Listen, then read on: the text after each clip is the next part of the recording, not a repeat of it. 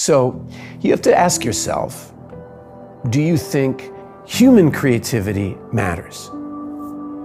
Well, most people don't spend a lot of time thinking about poetry, right?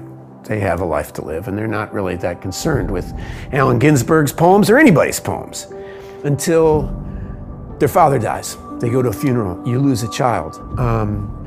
Somebody breaks your heart, they don't love you anymore. And all of a sudden, you're desperate for making sense out of this life. And has anybody ever felt this bad before? How did they come out of this cloud? Or the inverse, something great. You meet somebody and your heart explodes. You love them so much you can't even see straight. You know, you're dizzy. Did anybody feel like this before? What is happening to me? And that's when art's not a luxury, it's actually sustenance. We need it.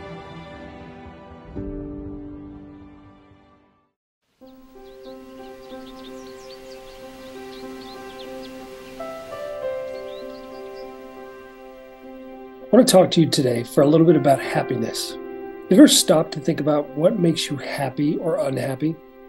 Well, today I want to talk to you about it, and I want you to think. I'll bet that if you're honest, there's probably an area of your life that you feel pretty darn good about, right?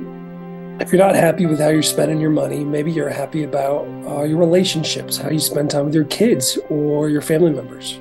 Or if you're not feeling good about that, maybe you're feeling really good about your career.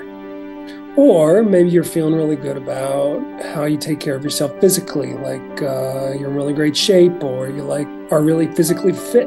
If that's not happening, maybe you feel really good about your connection with God. Maybe you feel a closeness there. Almost everybody has an area of their life that they can feel happy about. So what's an area of your life that you can feel proud about today? If you stop to think, I bet there's a few areas that you can identify. See, we create these stories and these archetypes or these blueprints, right, for our life, how it's supposed to be going. Like you think if I just work really hard at school, then I'll get a good job, and then, I'll be really successful in business and I can make a lot of money, be flying in the jet planes and looking like all the Instagram posts. Or maybe you're thinking about, hey, I want to meet somebody. I want to meet this perfect someone, this man or this woman. I want to get married. I want to have kids, 2 or 3 kids, and I want to have a white picket fence. And I want to live happily ever after. Well, I've told a lot of stories, in case you haven't noticed, and I can tell you one thing. Not all of them end the same way. They all end differently. But in the midst of all of these endings, there's a way that we can still be happy. So you thought about this area of your life where you feel really good, right? You can feel proud.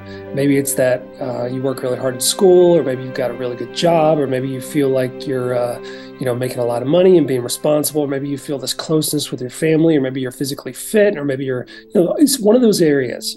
I want you to ask yourself a question. Why do you feel so good about that area? Why do you think you're happy with that area today? First of all, it's probably because you've worked really hard at improving that area or spending a lot of time and attention there, right?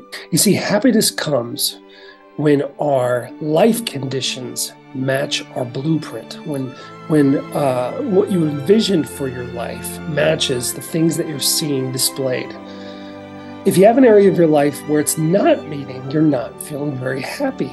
So I'm going to give you 3 options today that you can do if you're not experiencing happiness in one of these areas.